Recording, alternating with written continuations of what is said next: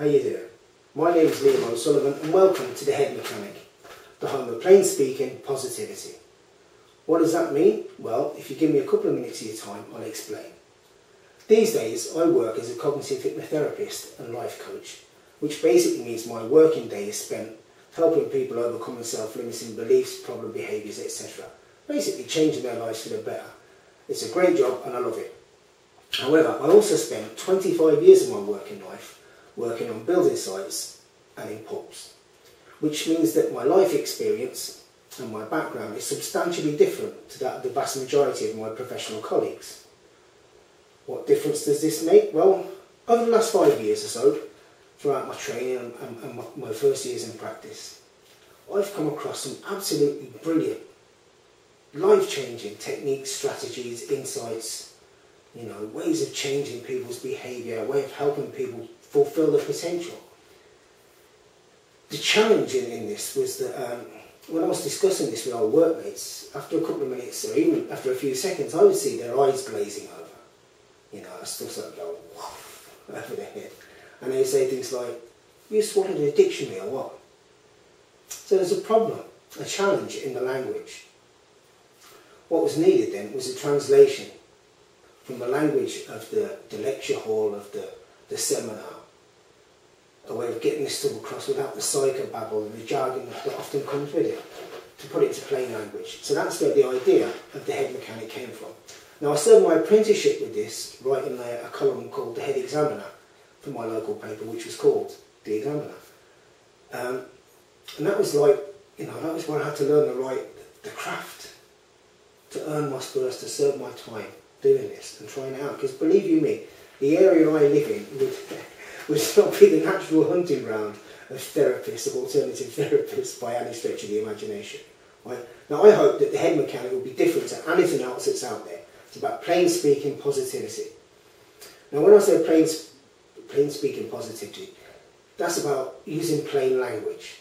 But let's be very, very clear about this. When I say plain language, I don't mean that this is for stupid people.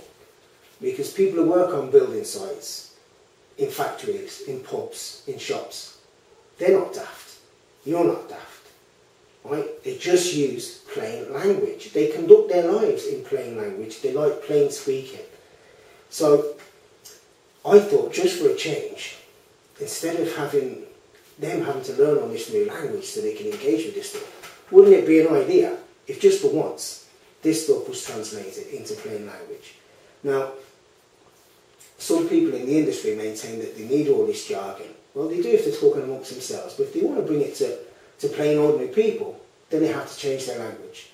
And as my star witness for my case, I'll call Albert Einstein, who's a bit of an all-round clever geezer. Einstein said very, very clearly, if you can't explain something simply, you don't understand it well enough yourself. Now, if any of that mob want to argue with Einstein, they're welcome to. So what we've got this thing of the psychobabble, can't even say it now, and the jargon. And it needs translated. And why should we have to learn a new language to access it? So as I say, 25 years spent on building sites, I'm well able to converse in the site language of the site, just the way I am able to converse with professional colleagues. Most of my colleagues obviously wouldn't have set foot on a building site unless maybe they worked for a few weeks on one in their summer holidays from university. Now that's not a criticism, that's just a fact, the way it is. It doesn't make me any better than the miner, but it does mean that there aren't too many people you see with a foot in each camp who've done professional training but have also come from a manual trade background. So that leaves me pretty much uniquely placed to deliver this service, the Head Mechanic, to translate stuff into plain language. Because as I say, there still exists that gap, that quantum leap. It's almost like if you're a working class guy and you want to engage with this stuff, you have to change everything to go and engage with it. Well, you don't need to. That's the idea of the Head Mechanic, is to bring this and translate it into normal language. Now, I think that it should be the industry that changes, not the people. But the problem isn't just the use of technical language. There's also another thing. There's a perceptual problem. A lot of people, when you mention positive psychology, positive thinking, all that kind of carry on, right? Life coaching. lots of people have this image, right, of crystal, New Age hippies with crystals hugging trees and having group hugs and chanting and stuff. Now look, I know lots of people who are into that New Age stuff and the spiritual stuff. There's nothing wrong with them at all, and there's nothing, they're lovely people. However, it doesn't speak to me and the people I come from. So, as I say, I'm looking for something that will speak to my own constituency. Nor will you get here any of that, you know, that rah-rah, happy-clappy, yes, you too could change your life and be a fantastic success, just like me, by unleashing the beast within. Sorry about that. You won't get any of that. Tony Robbins makes millions and millions of dollars a year doing that. Right? He does it very, very well, and he delivers it to his constituency, to people it appeals to. The people that this is aimed at, that kind of carry on doesn't appeal to them. And there's one that brings us nicely to the final issue, the most thorny of all. Very much the most thorny of all, right? That's the one of worthiness. What is it about some people that at the very moment that they have something worthwhile to say, they become so hard to listen to? You've met them. Reformed smokers, reformed drinkers, people who were once heavily overweight and now survive on 2 lettuce leaves a day and want to tell you how to do it. People who want to run your life. Now, I don't know about you, but I don't like being told what to do. I've never responded well to that, which is probably why I ended up working on building sites. But the thing is, once you start preaching at people, they close their ears. This isn't school. You're not the teacher. You know, this is an adult-to-adult conversation. So if you want people to listen to it, you have to find a way to engage with them. You have to make an effort to engage with them, to show them some due respect and consideration. That's what I'm trying to do here.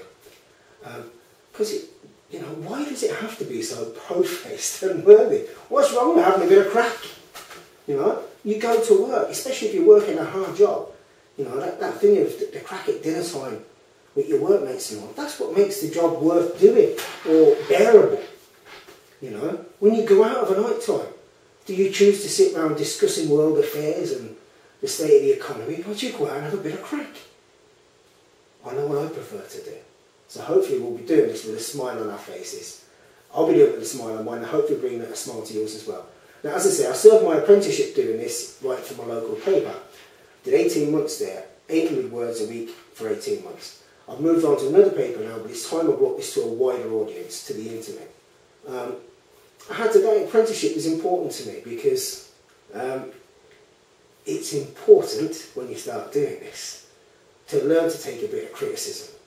So, look, what you're seeing and what you'll be watching on these videos is the fruits of this labour of love that I've been involved in for the last number of years. Right? If you've got any comments and feedback, there's comment boxes below here.